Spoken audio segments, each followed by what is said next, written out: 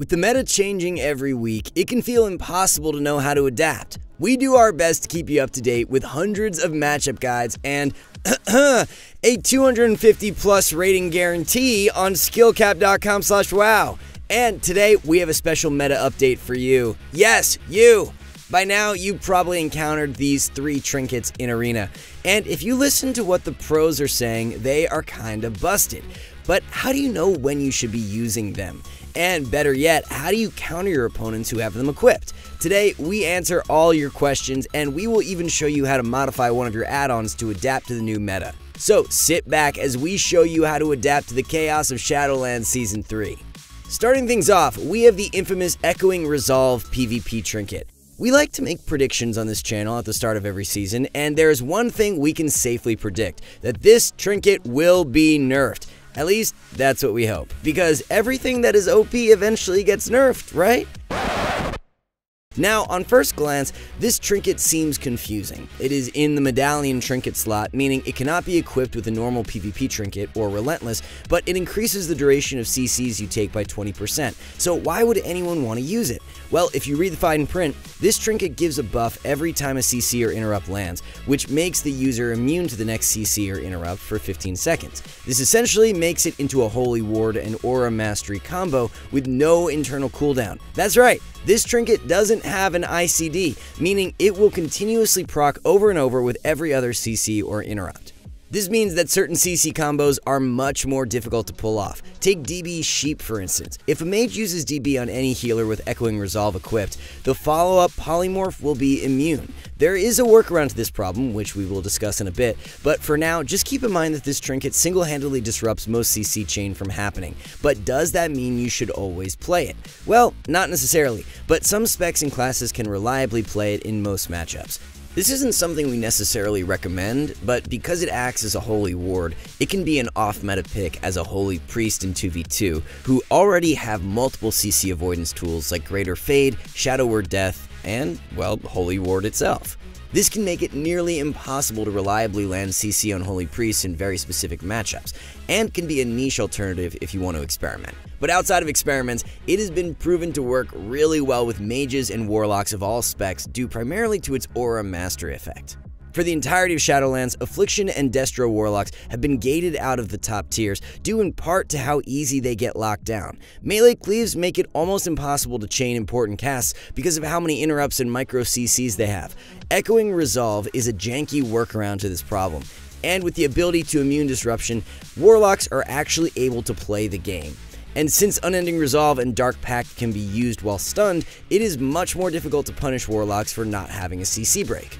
The same is true for Frost and Arcane mages. All expansion they have suffered the classic low tier caster problem, that they actually need to cast. But with this single trinket equipped, that issue becomes much smaller. And with the ability to fall back on powerful defensives like Alter Time, Ice Block, and even regular Blink, mages can avoid getting punished defensively from the additional 20% CC duration.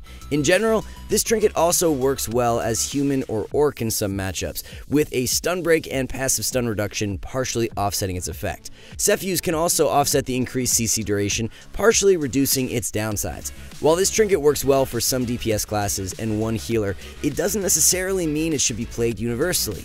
In fact, any DPS that can't use major defensive CDs while stunned should generally avoid using this trinket, especially into really bursty setups like RMP, since you generally want to pair your medallion with defensive CDs in order to block enemy attacks.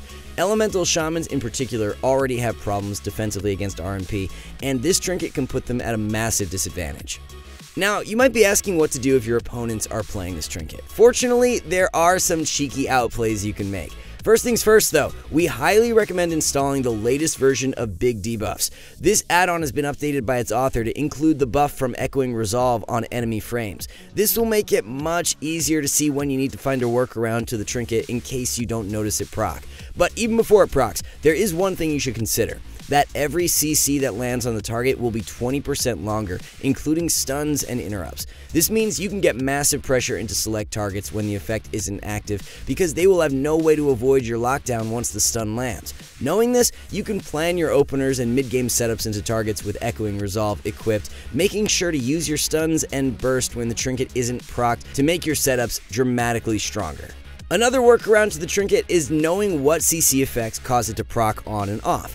Any CC or successful interrupt can cause the trinket to activate. Obviously, this includes effects like polymorph or kidney shot, but it can also proc off any root effect too, meaning if you use an ability like Frost Nova or even get an RNG root from Frostbite, both of these effects will cause the trinket to trigger.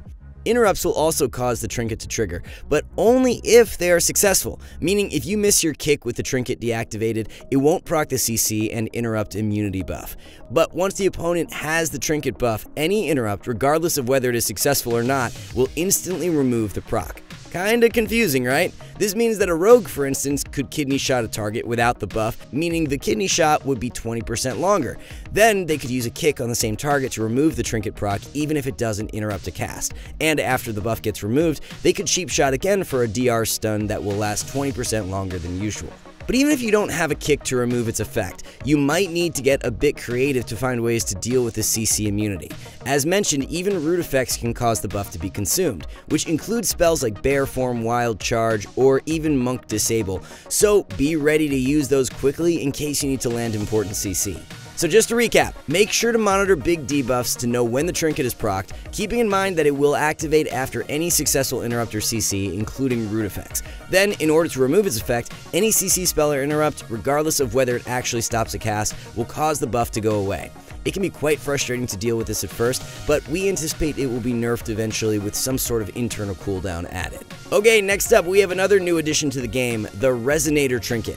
This is a grenade type ability that is a bit of a throwback to BFA spite trinkets. It can be thrown on the ground from a 30-yard range and deals damage to all targets within a 6-yard radius after 4 seconds. This makes it exceptionally good for comps that can reliably keep targets in one place during kill setups, ideally with stuns. So obviously this means rogue mage, since they can do this pretty consistently. In theory though, you could use it as any comp, but it is quite a big investment and really requires being able to isolate a single target to get hit with its effect, since the damage gets split between enemies in its blast radius. So if you aren't playing as RMP, you will probably get more value out of the other damage trinkets this season. With that in mind, you should anticipate that every RMP or its 2v2 variants will be running with Resonator. Just like Echoing Resolve, there is a simple way to track when the opponents have used their trinkets. In the description below, we've linked a weak aura that displays when someone has used their Resonator in red text with a timer indicating when it will explode. If someone on your team uses the Resonator, the timer will instead be green.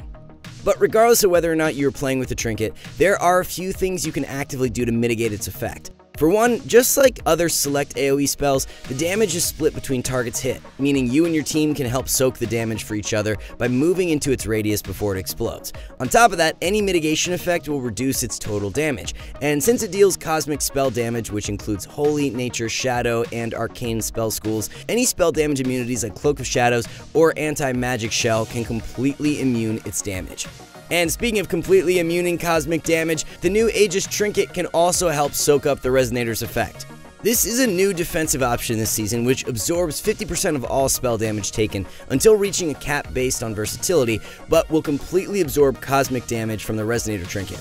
This makes it an exceptionally good option into RMP, since huge damage cooldowns like Combustion can be partially soaked by activating the trinket, assuming you're able to control your character during the 3-2-1 lockdown. But all jokes aside, even outside of RMP, this is an attractive defensive choice into some key matchups. Keep in mind that many melee DPS deal a considerable amount of melee damage. Survival Hunters, Ret Paladins, Death Knights, and of course Demon Hunters all deal high magic damage. Monks, Warriors, Feral Druids, and BM Hunters deal mostly physical damage, so you probably won't get too much value in those matchups, where instead an emblem or damage trinket is likely a better option.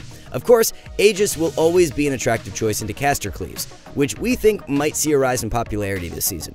And before we go, we want to know what you think about these trinkets. Should they be nerfed at all? Let us know what you would change in the comments below. But no matter what changes later this season, you can be sure to gain the rating you've always wanted by checking out skillcap.com/wow. Last season, we saw our users reach new heights, with some of them even getting Gladiator for the first time. In any case, we offer a money-back guarantee if you don't gain rating while actively using our website, and for prices as low as $4.99 a month, you got nothing to lose. So don't wait, unlock your true potential this season and check out skillcap.com/wow.